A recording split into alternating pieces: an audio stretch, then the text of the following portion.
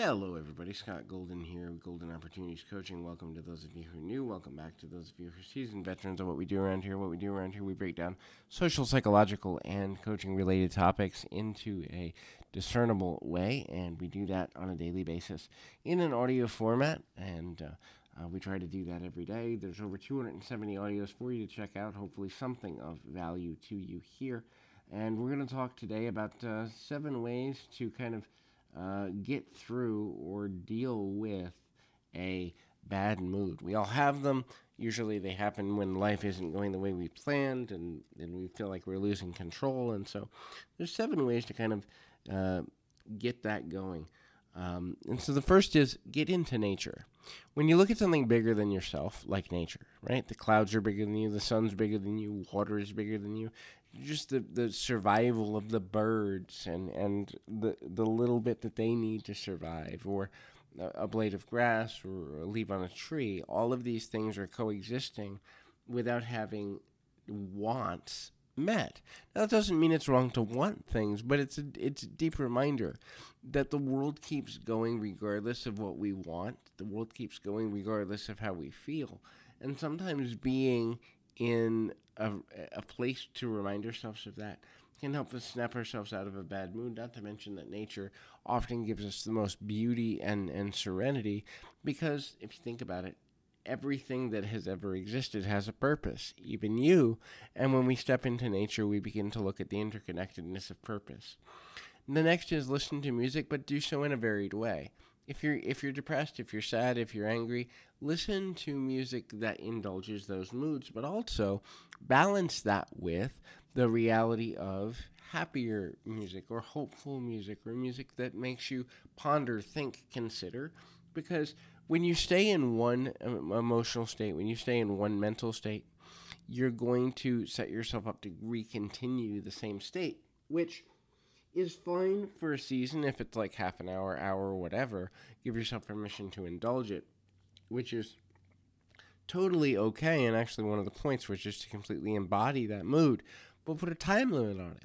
I only want to be upset for the next 30 minutes and cry it out, punch it out, do whatever you got to do. But when you put the limit on it and you fully embrace it and you use music or other artistic endeavors, visual art, spoken word, written word, whatever have you, and get it out of you, you've given it an outlet, and then you can begin to heal.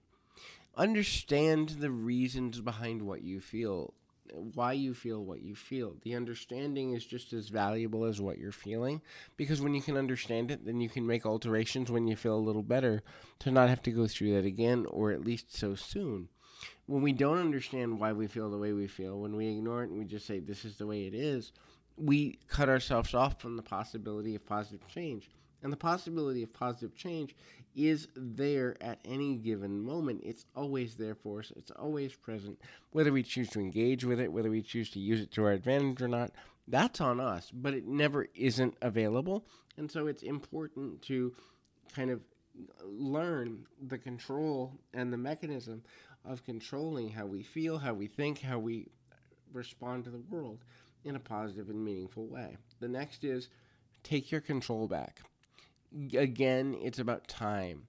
How much time am I willing to give this bad mood? When this show's over, I'm going to get up and do this thing. When this show's over, I'm going to go work out, or I'm going to go exercise, or I'm going to go punch the punching bag as hard as I can, or I'm going to go for a run, or I'm going to do something different.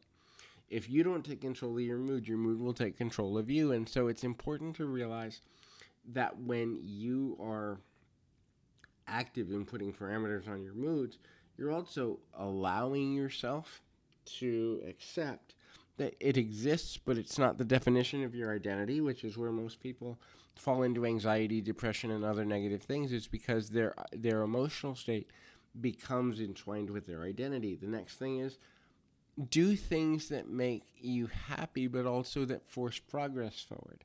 So if you're a gamer, set a goal of completing a new level or a new challenge in your game. If you're a writer, sit down and write a chapter on a project you're working on. If you're a YouTuber or someone who creates media, then set a goal for writing a script or recording a video. If you're more pensive and you like to read, Set a goal to read a chapter within the next half hour. Set goals that engage in things you enjoy, but also set goals that force you to use your time differently.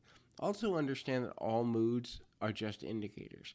A happy, more pleasant mood is an indicator of the need for gratitude. A negative mood is always an invitation for the need for something to change. Your perspective needs to change. Your outlook needs to change. How you see the world needs to change. Maybe what you're looking at needs to change. The people you're surrounding yourself with. Every negative emotion comes from the reality that something in your life isn't working, and it's time to address that core issue so you can get more out of your life. So hopefully this is helpful. Keep your feet on the ground, your mind in the moment. Till next time, everybody.